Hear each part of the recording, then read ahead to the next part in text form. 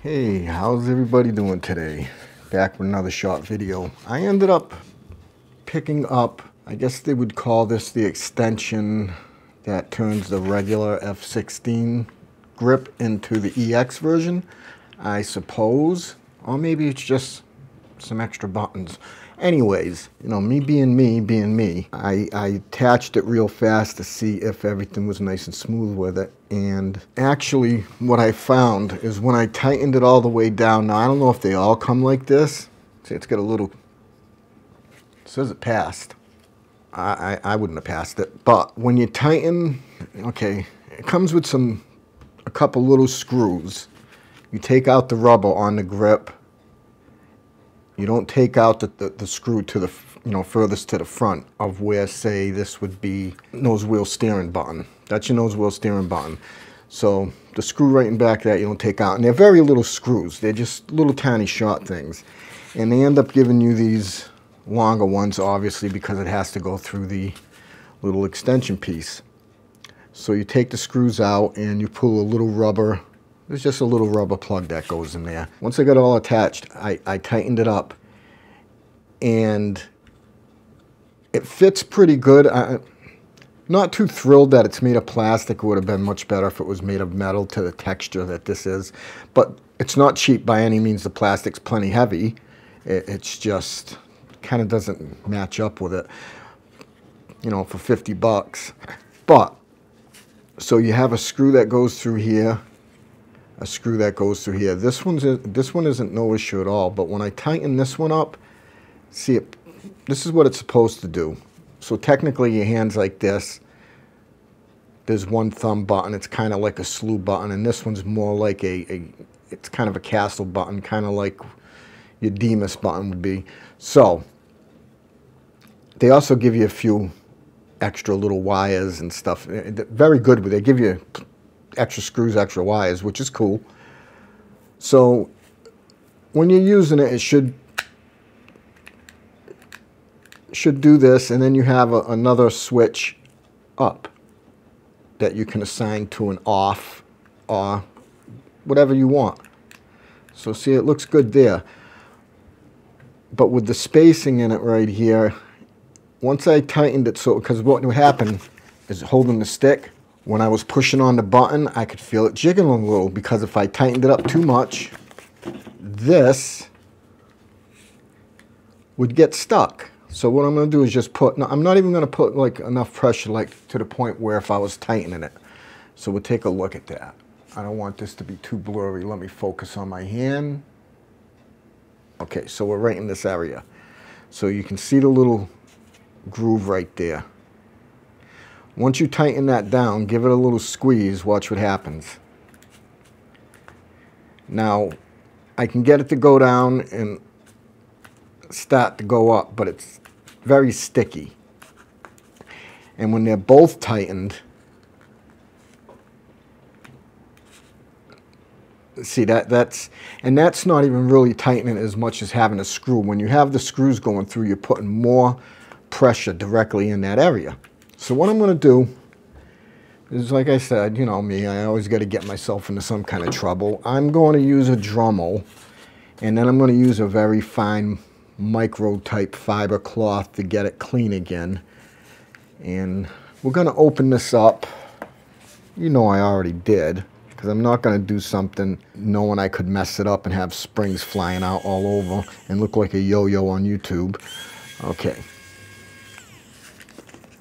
So we have some self-threading, I think they're like 2.5 millimeters, kind of irrelevant.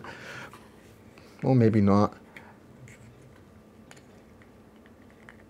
Carefully open it up, and this cover right here will come off. It is attached to a little board, so you want to feed this through, out and over. You have another little board that's connected in there where it has triggers, and that was a little concerning, seeing this part of the metal going in there, but it actually doesn't really hit anything. But when I looked at it, I can see where it's rubbing. It's right in this area. But noticed not on this side. There it is again. I cleaned it up and now it's back. You can see where it's scraping. See the little white area? Let's get a good look at it. So you can see where it's rubbing. Okay. As well as you can see where it's rubbing right there.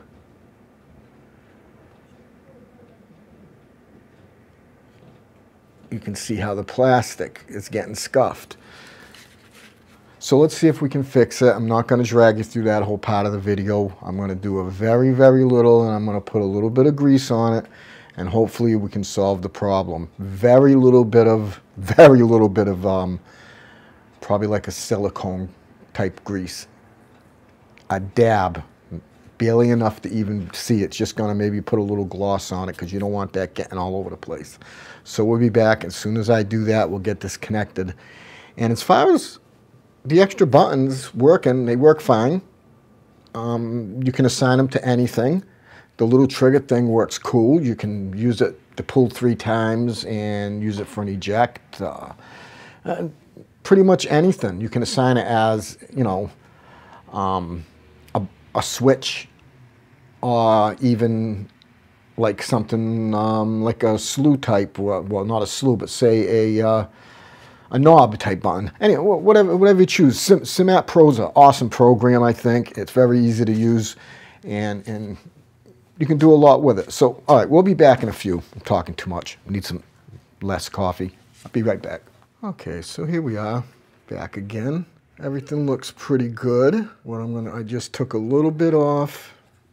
Actually, this little handle, once I started sanding it down, I noticed it was made of looks like aluminum. So that is the only pretty much aluminum piece on here. So we're going to get it attached and screwed on, and we're going to see how it works. Had to cut out for a minute there and go wash my hands. So one of the things I noticed when you attach this, to shorten it up a little bit, you just want to turn it. Give it a few turns. I'll show you what I'm talking about.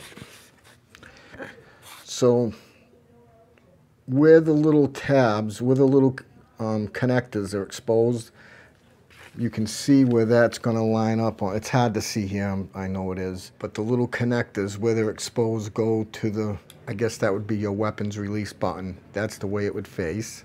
And it's definitely snug to put on. Yeah, I had to get some tweezers to get that little sucker in there. Another thing you want to do is when you're putting this on, like I said, try to give it a couple twists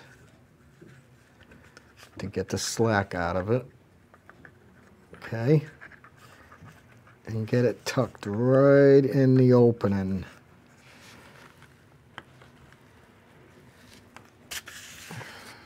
When you look at it, you shouldn't be able to see any of the red wire.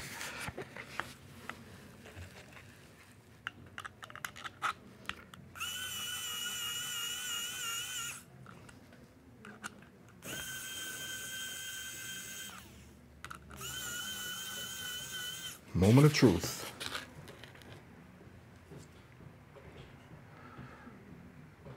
Everything looks good. Doesn't move. Let's see what happens here.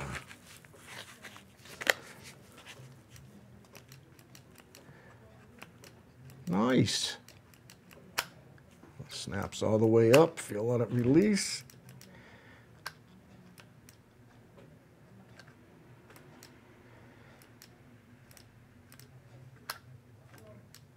Exactly the way I wanted it. Nice now. So pretty much that's it as far as how you hooked it up in the settings, as far as how you set things in the game, in your control settings. That's all up to you. It's nice to have some extra buttons. I mean, even if you don't have a slew, you can always use this one if you're using a different throttle that doesn't really have a slew button on it for the 18 or the 16. Pretty much all of them have it. This is more like your DMS. So you got an in. It's a 5-way. Same here. You can either, in the Simat Pro, you know how you can change it, so you can put it for like a button setting or a slew. One way or the other, it has 5 settings. These two feel almost identical. That one's a little cracklier than this one, although I've had the stick for a while longer, so it's not as clicky, I guess. Oh, maybe. Pretty much the same. But anyways, there it is.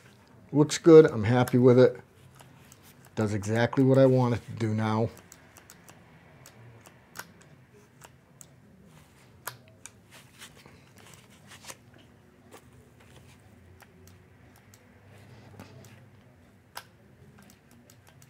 No more sticking. If you release it just like regular release, it'll go up. And it doesn't go all the way. You can use your trigger, and if you want to pop it up, up. If you let it snap, that's how it'll end up. A regular, let it loose in a regular manner.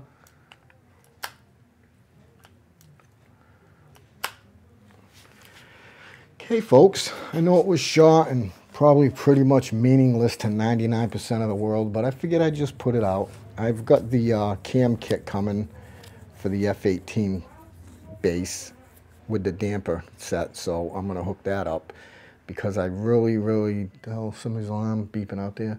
I really don't like the, I don't like the bounciness in the 18 stick. It's just too much. So adding the dampers to them on the inside and some heavier springs will get rid of that problem. The old Super Libre, that was the ideal stick. I know the cam system on it was a little kind of weird because they didn't overlap like in the Orion 2, where the cams kind of went like this, so you constantly have motion on the cams. They kind of meet in the middle, but when it's adjusted right, it's from what I've seen, it looks basically like it's unnoticeable.